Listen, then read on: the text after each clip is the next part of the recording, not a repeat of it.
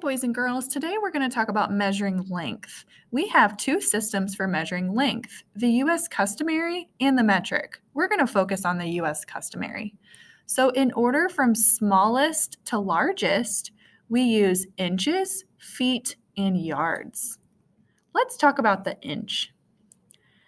We can use the word inches after we have finished measuring something. It is always important to put your unit of measure so that the person knows what you used when you were measuring. So you could write the word inches or you could use an abbreviation. Remember, an abbreviation is a shortened way of saying something. So if I wanted to abbreviate inches, I could say I-N period. That represents the word inches. When your brain associates what an inch looks like, you can picture items such as a whistle, a paperclip, a knuckle, or a snap cube. Those are all things that are about an inch long.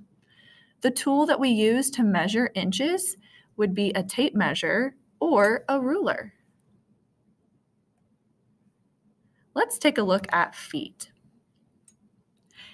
Feet is used to measure medium-sized objects. Again, you can use an abbreviation when you are using your unit of measure in feet. An abbreviation for feet would be FT period. When your brain pictures what a foot looks like, you could of course use a ruler because a ruler is one exact foot. You could also extend your arm, and the length from your elbow to your wrist could be a foot.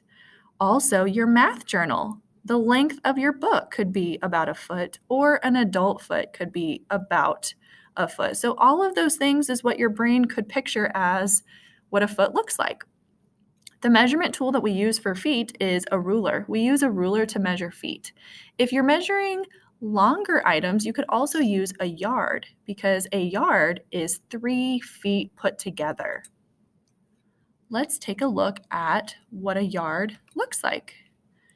So again, when you're measuring, you want to have a label, and you could use the word yard or you could have an abbreviation. A yard measures long objects or short distances. So the abbreviation for yard is YD period. Hang on a second, let me get that. There we go. Okay, let's try that again. YD period. So that would be the abbreviation for yards. Things your brain might picture if you're thinking about yards would be if you were to extend your arm, the length from your nose to the very end of your finger would be about a yard. Again, a yard is 3 feet put together. Maybe the length of a locker from top to bottom. Boys and girls, your backyard is measured in yards. And a football field. For any of you that like football, they measure the field in yards. So those are some things that your brain could use to picture what a yard looks like. Again, because a yard is used to measure larger objects or short distances, you would use a yardstick or you could use a ruler.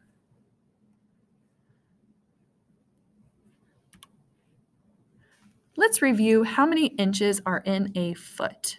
So remember, looking at a ruler, there are 12 inches in a ruler. That means that there are 12 inches in 1 foot.